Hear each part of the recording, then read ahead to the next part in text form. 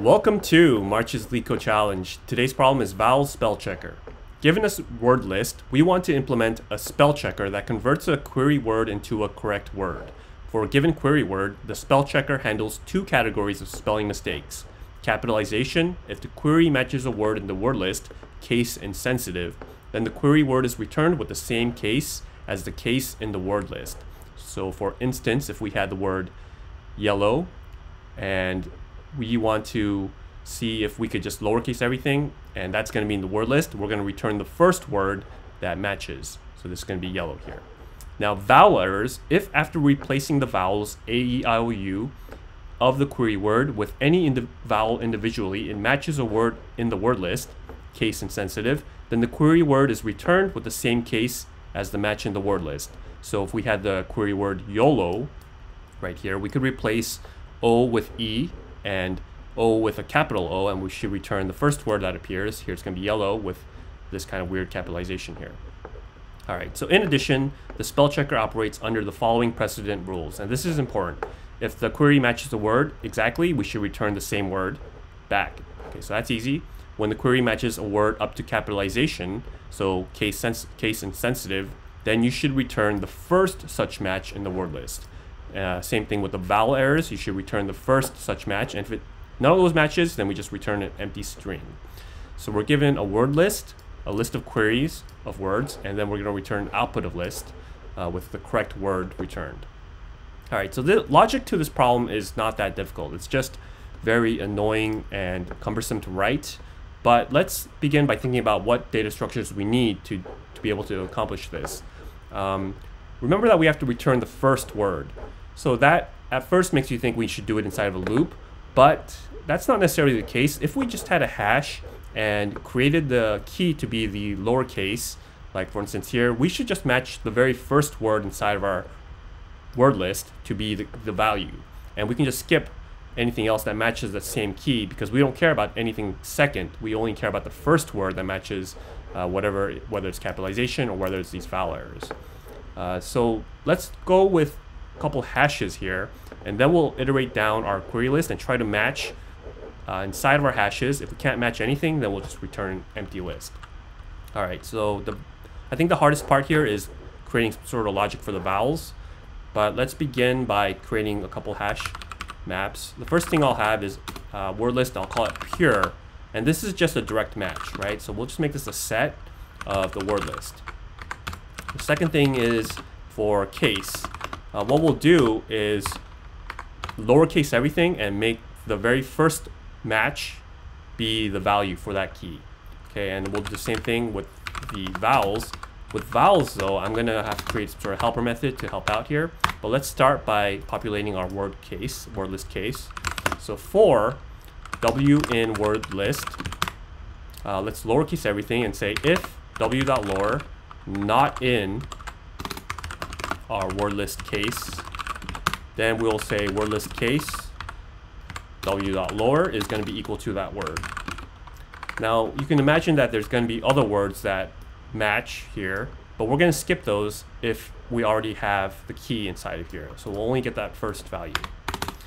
Now for the vowels, we got to do the same thing, but we need to create some sort of way to replace all the vowels with some sort of replacement character. So what I'll do is create a helper function. This is going to accept a word, and I'll have to have some sort of lookup for the vowels. I'll say A, E, I, O, U. Remember that this is also case insensitive. So what we'll do then is say for W in word, and make that lower. We'll say if W, or actually call it C, say if C character in vowels, then what I'll do is I'm going to create a temp list here and say, okay, just add to our temp list, let's say the star character. Now otherwise, we will append to our temp list the actual character, and at the very end, we'll return a string join with this temp list. Okay, so now we're going to populate our word list vowel, and what we'll do is it's very similar, but we'll just have to call this helper function.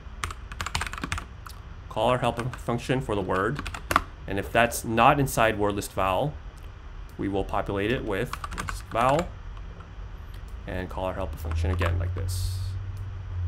All right, so now we have all the data that we need. Now it's just a matter of iterating down our queries. So for Q in queries, remember that there's four cases here, and I'll have to create an output empty list. Okay, so there's four cases, right? There's the exact match, there's the case, there's the vowels, and then there's nothing.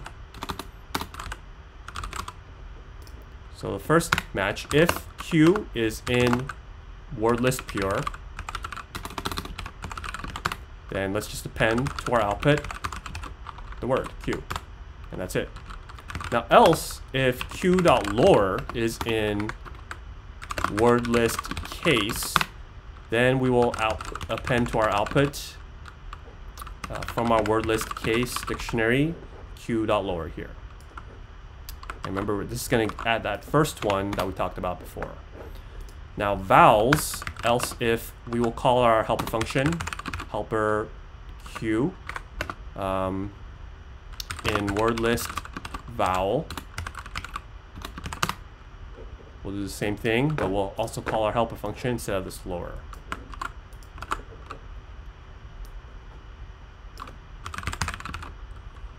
Q, making some typos here, this vowel.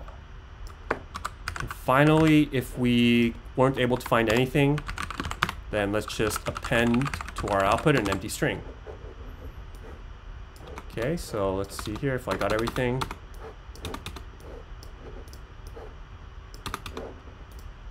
I believe we did, so let's return our output, and this should work. Let's see if I missed anything. All right, so kite looks like it's working. So let's go ahead and submit that. So there we go, accepted. So as you can see, the logic to this problem isn't that complex. It's just very annoying to write. And I suppose the biggest difficulty here is writing this helper function. Now, what is this in terms of time complexity?